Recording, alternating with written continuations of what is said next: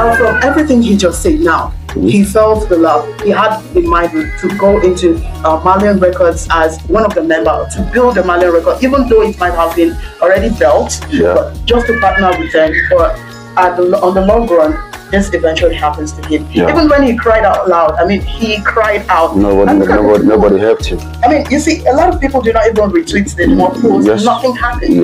But all of a sudden, people are now coming to post hashtag justice for Mohbad. You know, that's really crazy. weird. That's crazy.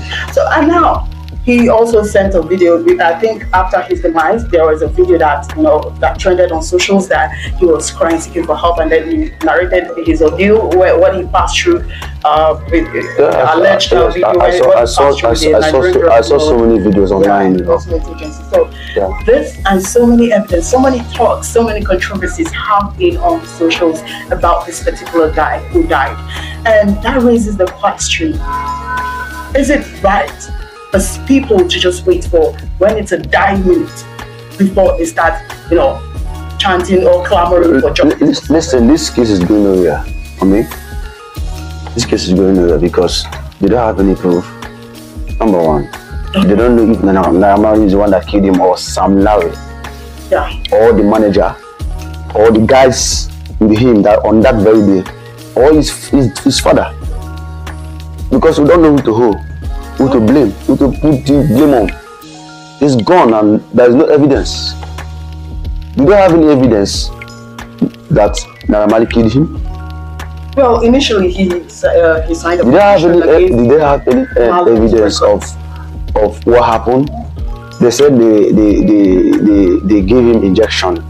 Who are the people that gave him the injection? Some hooligans came and they start harassing all that and all that. So the guy was uncomfortable with it and he was like complaining. I saw a video last week he did. He said,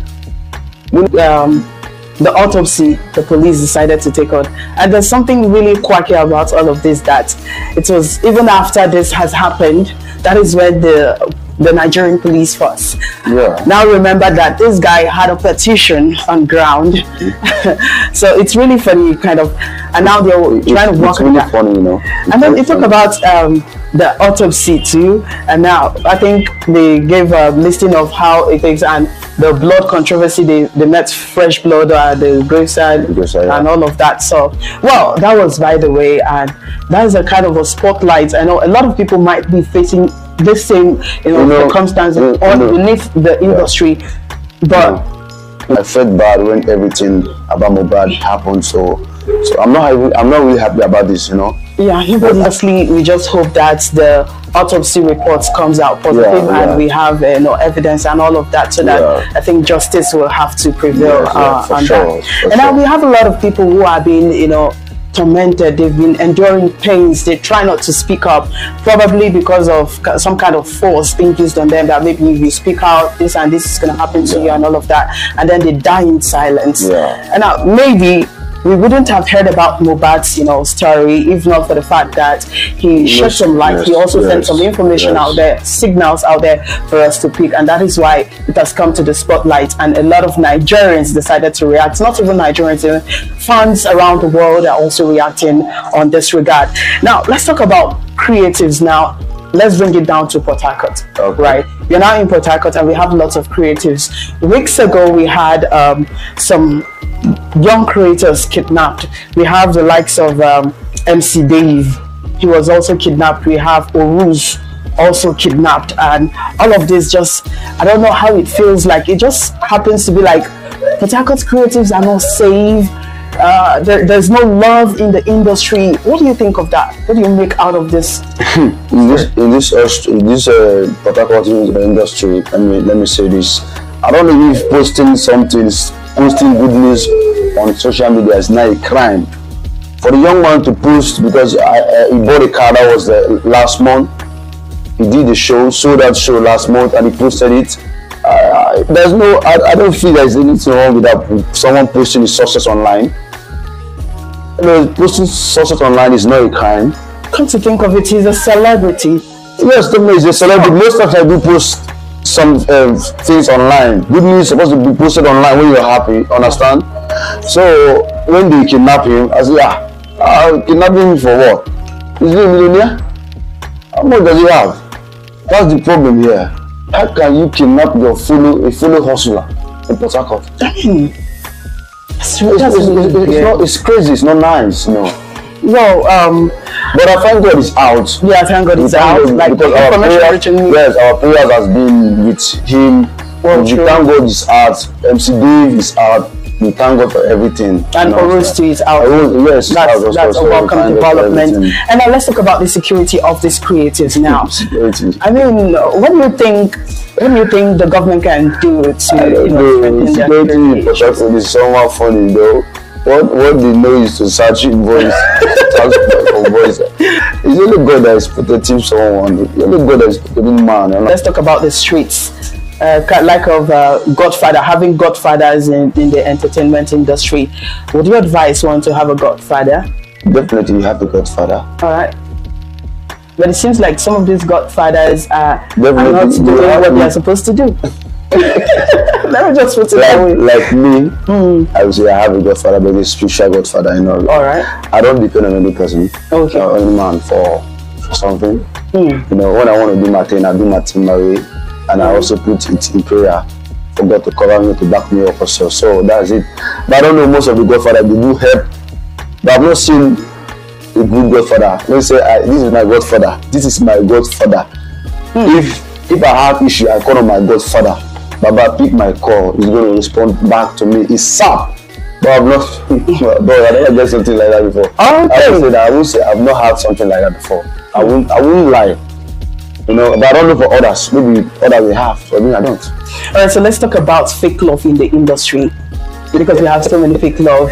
Like the instance of Mohbad's death, and then we have Oxley. But what's the fake love you're seeing everywhere now? It's so fake love everywhere. Is it? How many times have you posted Mohbad music when he was trending, when he was alive? Yeah. But now he's gone. You are posting, Mohbad, Mohbad. I felt for him. But though, all the same time, the guy's spirit is very strong. I think his spirit is very strong. He has a very strong spirit. Oh wow. Yes. Okay, so Deejay Specie, you've said a lot. You've said a whole lot. I mean, from your wealth of experience, and that shows that 15 years, you've been recording some stuff. I don't know anything. By the grace of God, we are surviving in Port Harcourt. Port Harcourt is very tough and hard. Really tough. Just trying to survive. So when people say, you must come Lagos, come Abuja, you go tear. I said, bro, I will go for this Port Harcourt here. I will be here and I'll make it. Yeah, definitely. We'll make it. Yeah. So thank you so much, Deejay Specie. So let us know how we can reach you out, your social media handles. What service do you offer aside from DJ? You're a music artist, right? I'm not a music artist. I used to do music. That was back then, but I funds to push. When you talk about record label to come, there was no one that was like offering a good distance. So I had to create funds to push and all that. So, tell us how we can reach out on social media. Just posting my DJ stuff and all that. So my Instagram handle is Deejay Specie _ on Facebook, Deejay Specie Onyema. Yes. On Twitter? Just Deejay Specie. Deejay Specie. Twitter, yeah. And we've heard a lot from you. Thank you so much. It has been a really fascinating conversation for us today on the Weather Zone. I mean, we've learned so much. Thank you so much for being here today. Okay. We really do appreciate you. Yeah. We look forward to having you next time, the Weather Zone. Pleasure. Thank you so much for having me. So guys, if you're an upcoming artist, a young artist who is passionate about music and you're thinking about record label, hey guy, let me tell you for this, and I'm gonna tell you for free that you don't even need the record label to do your stuff.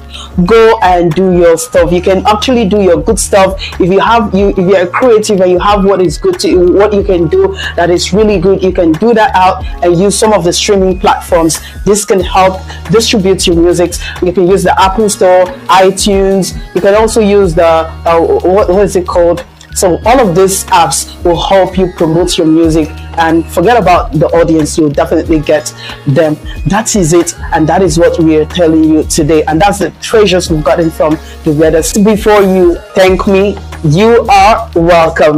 And that wraps up another thrilling episode of the Weather Zone on VFlex TV today. We hope you enjoyed our exploration of the untold weirdest things in the Nigerian music and entertainment industry. Stay tuned for more weird and wonderful stories in the future. I am Vic Specie, the voice of Niger Delta, and this is VFlex TV. Don't forget to like this video, share, and also subscribe to our channel. You can go follow us on all our social media platforms. On Facebook is VFlex TV, on Instagram is VFlex TV, on Twitter is VFlex TV. See you on the other